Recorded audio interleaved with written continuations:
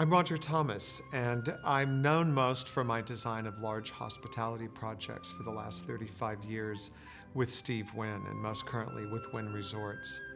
Most of those projects are in Las Vegas. Some of them have taken other parts of the world. China is one of them. But in learning to create those environments, I learned how to create many, many kinds of objects. And so the Roger Thomas collection was born nearly 10 years ago.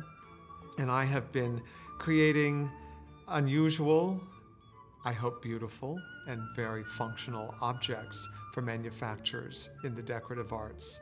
From light fixtures to door handles, fabrics to mosaic floors, leathers and carpets to use as backgrounds, furnishings, tables and chairs, accessories, things that are very large and things that are very small as a cufflink.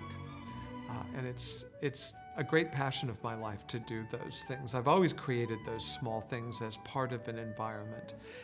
It's a very romantic notion of mine that I create them and they get launched into a world of their own, a world I haven't created, to encounter those things that I've designed in beautifully designed interiors created by others. I established a lot of relationships with manufacturers who have asked me to add my specific and unique look to their collections. The Roger Thomas collection is just that.